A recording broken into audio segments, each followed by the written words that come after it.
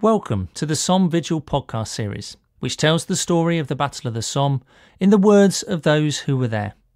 I'm Simon Bendry, Director for UCL Institute of Education's First World War Centenary Battlefield Tours programme. This series was commissioned by the Department for Digital, Culture, Media and Sport and developed in partnership with the First World War Centenary Battlefield Tours programme and ChromeRadio. It was first released to accompany the SOMME100 VIGIL at Westminster Abbey, held through the night of the 30th of June and into the morning of the 1st of July 2016, to mark the centenary of the Battle of the Somme. In this podcast, a member of the Bavarian Infantry Regiment describes the new Landships in action.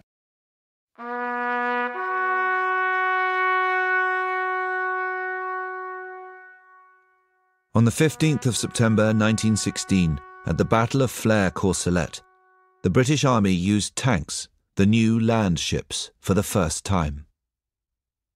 Hermann Kohl was 17 when war broke out. He joined the Bavarian Infantry near the Franco-German border, fighting at Ypres in 1915. He was wounded at the Somme, but survived the war, earning the Iron Cross, first and second class, for gallantry in action. After the war, he returned to the Rhineland, where in 1932 he wrote an account of his war experiences. He describes the new Landships in action. During the early hours of the 15th September, a forest of guns opened up in a ceaseless rolling thunder of fire throughout the Highwood, Flers, Martinpuich, Courcelette sector. A sea of iron crashed down on all the front line and support positions in the area. The noise was terrible. Impact after impact. The whole of no man's land was a seething cauldron. The work of destruction grew and grew. Chaos. It was impossible to imagine that anyone could live through it. Square metre after square metre was ploughed up. The regimental witches' Sabbath was upon it, as an unparalleled hurricane of fire blew over from the front. It was like a crushing machine, mechanical, without feelings, snuffing out the last resistance with 1,000 hammers. It is totally inappropriate to play such a game with fellow men.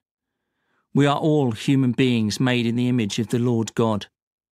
But what account does the devil take of mankind, or God, when he feels himself to be the Lord of elements, when chaos celebrates his omnipotence?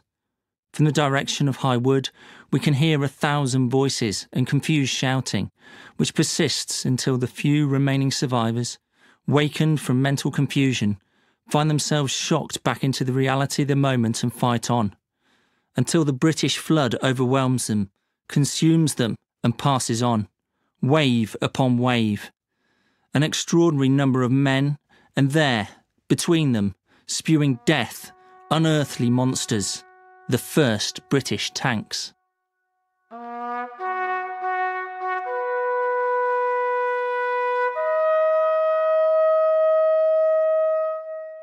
You have been listening to The Story of the Somme, a ChromeRadio production for the Department for Digital, Culture, Media and Sport, in partnership with UCL Institute of Education's First World War Centenary Battlefield Tours programme.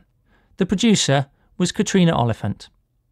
In the next podcast, we hear from a member of the Heavy Machine Gun Corps, who was aboard Crème de Menthe in the first tank action.